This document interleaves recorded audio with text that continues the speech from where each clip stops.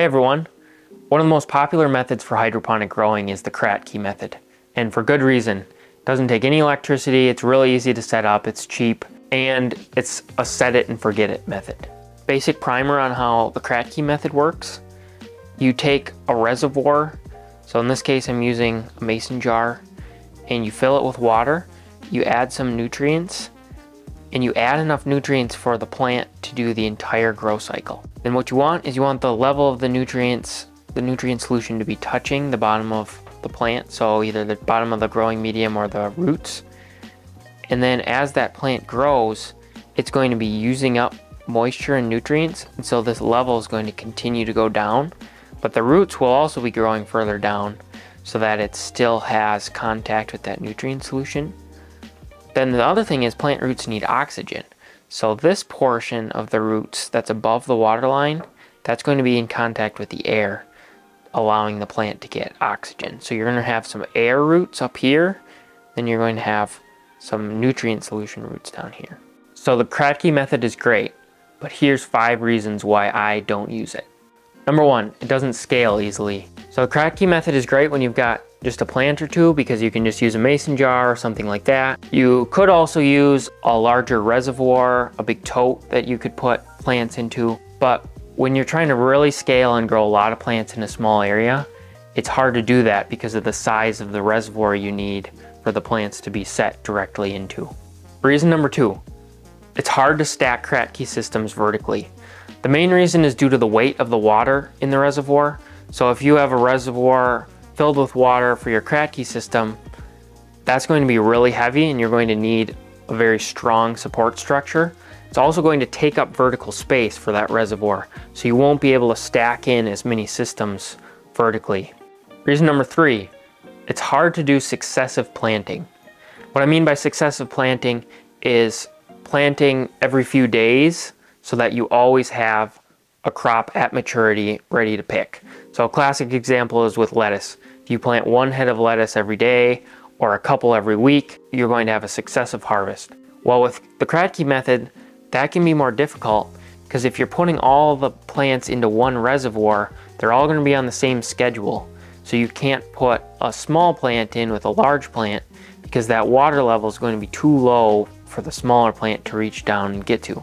The only way around it would be having separate Kratky systems for each level of growth, but that adds some more complexity. Reason number 4, Kratky doesn't use artificial lighting as well as it could. Let me explain. So with indoor hydroponics, when we're using artificial lighting, we want to make the most of that light because we're paying for it. So we want to have plants covering every square inch underneath that light to make the most of it. Well, with Kratky system, since the plants are staying in the same container the entire time, when the plant is small, it's not using the light around the edge of the area that it's taking up.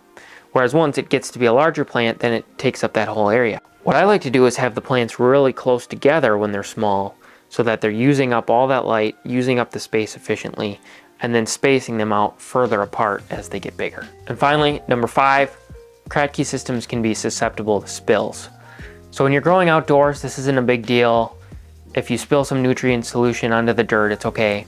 But when we're indoors, we really want to avoid that if possible.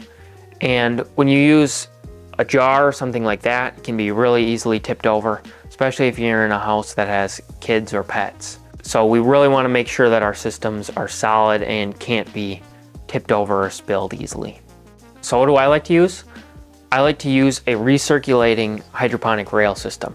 And I think this has a lot of advantages. The first thing is that it scales really easily. You can easily add more rails, you can drill more holes into the rails, you can add a lot of plants in a small area and it's not very difficult. Second thing is that you can easily stack them vertically. They don't take a lot of vertical space, it's just the height of the rail, which is a few inches. They don't have a lot of water in them at any one time, so they aren't heavy. So it's really easy to stack several systems on top of each other and make the most of the floor space that you have. The third thing I like about the system that I use is that it has successive planting built in. So the way I do it is I plant just a few seeds per week, and then those seedlings move through the system till they're fully mature plants. That way I have a continual harvest of fresh produce all the time.